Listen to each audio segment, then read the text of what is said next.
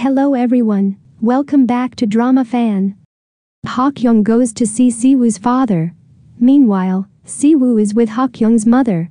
Siwoo will tell the truth to Ha Kyung's mother about their relationship. He and Ha Kyung have broken up.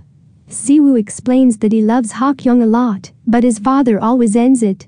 Because he was not confident that his father would not interfere with their relationship. That's why he can't maintain the relationship with Ha Kyung.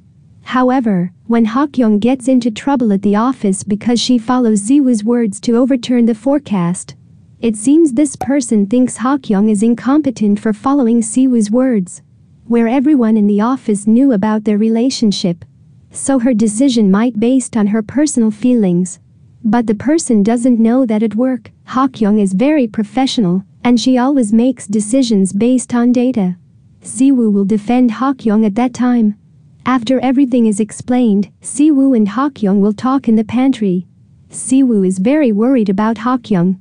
He also finally said the thing that was buried deep inside him, which was that he still really liked Ha Kyung. And he couldn't end their relationship like this. Ha Kyung also still has the same feelings as Siwoo. That's why the two of them are hugging here.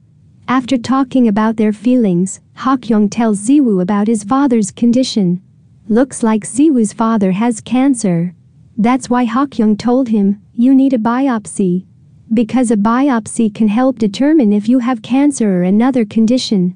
Ha Kyung will persuade Siwoo to meet his father because she is afraid that one day Siwoo will regret his decision.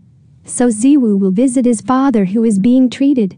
After meeting his father, Siwoo's father will be amazed that Ha Kyung can persuade Siwoo.